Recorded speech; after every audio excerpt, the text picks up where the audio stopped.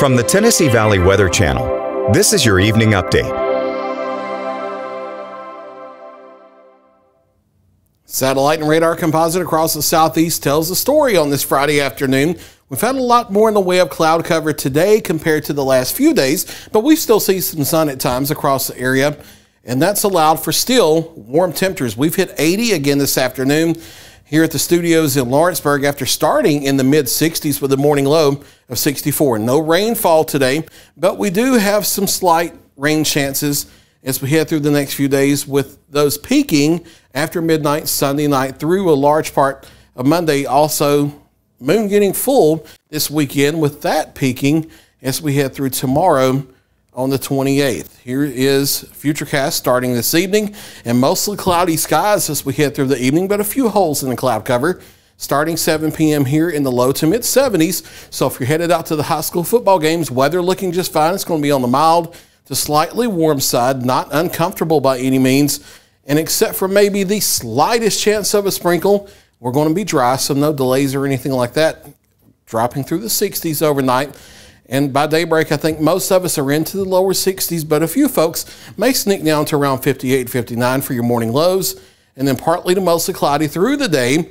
Everybody warming into the low to mid 80s, and I can't rule out a stray sprinkle or a shower during the afternoon or the evening or overnight hours across especially western areas of southern middle Tennessee, but the chance of rain for any one person really small on our Saturday. The vast majority of us staying dry. It's really going to be near or after midnight Sunday night and then through a large part of Monday when we see showers move in with this cold front and big temperature changes coming for next week. I think we're going to see our first light freeze across the area as we head in through our Halloween night and also our Wednesday night just past that. Clearing skies, though, in time for the trick-or-treating, so that's good news for the kiddos. They're just going to have to wear the jacket. I'll show you the temperature trend here in just a minute. If you're headed out to the pumpkin patch this weekend to get that pumpkin for your Halloween jack-o'-lantern before you run out of time, or you're having a fall festival at your local church or community center,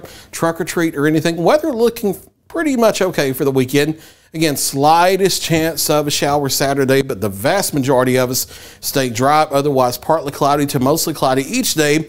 Daytime highs across the area overall into the low to middle 80s, but big changes coming to start next week. It's going to be one of those cases where we hit our daytime high before sunrise on Monday, dropping to the mid to upper 50s by daybreak, into the 40s by the afternoon, because temperatures don't go up Monday, they go down the whole day, into the 30s to start Halloween morning, struggling to hit the lower 50s by the afternoon.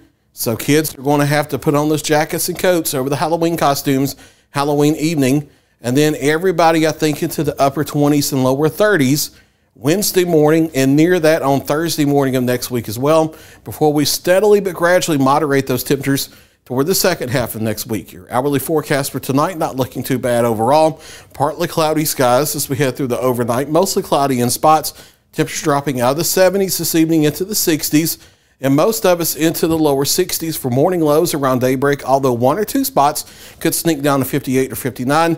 Most of us into the upper 70s, lower 80s over southern middle Tennessee for daytime highs on our Saturday, but one or two of us could sneak up into the mid 80s here and there. Mostly cloudy skies, but some sun at times. And again, can't completely rule out a shower. Vast majority of us dry. Same over northwest Alabama, low to middle 80s here. Here's a look at your 7-day forecast from the Tennessee Valley Weather Center. Again, can't rule out a shower for Saturday, but almost all of us dry.